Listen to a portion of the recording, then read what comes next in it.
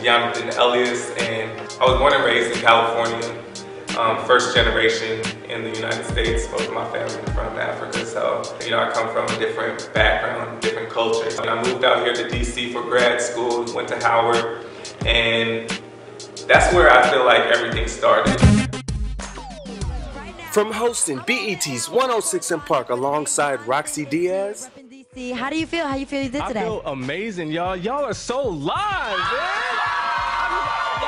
To his enthusiastic and personable interviews with top-name celebrities on the red carpet. So what makes your style so ingenious? Yonathan Elias is more than just the next viral sensation. That was before the whole Taylor gang movement. And since then, Yonathan has used his Ethiopian background as motivation to showcase the talents that lie within his culture.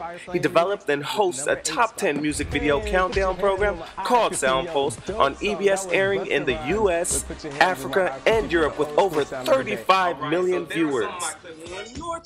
Since then, Yonathan has appeared on Fox, MTV Canada, G4 TV, NBC, and more. NBC Washington, D.C. has inducted Yonathan into the exclusive group called The 20.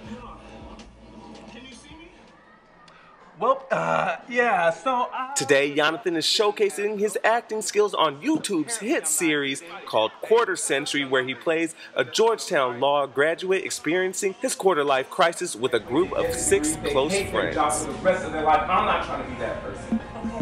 So don't even think about turning that channel.